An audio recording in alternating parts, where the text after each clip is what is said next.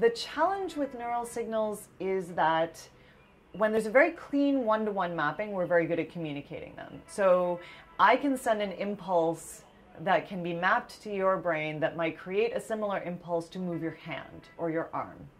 Because emotions are so embedded in my overall experience of the world, one of the technological challenges is what that means to transmit it. Because it's not just I'm feeling happy and you're feeling happy, right? My version of happy may even look different.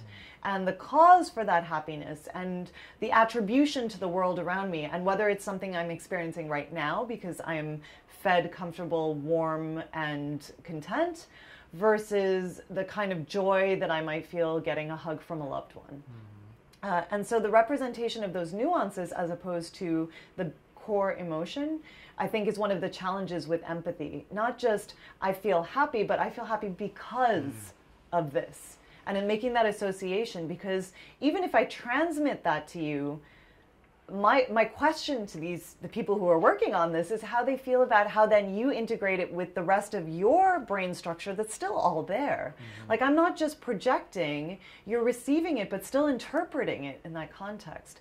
So if we have this sort of projection that was separate from you interpreting it, and you felt what I felt, then that might represent the kind of empathy that could improve that connection.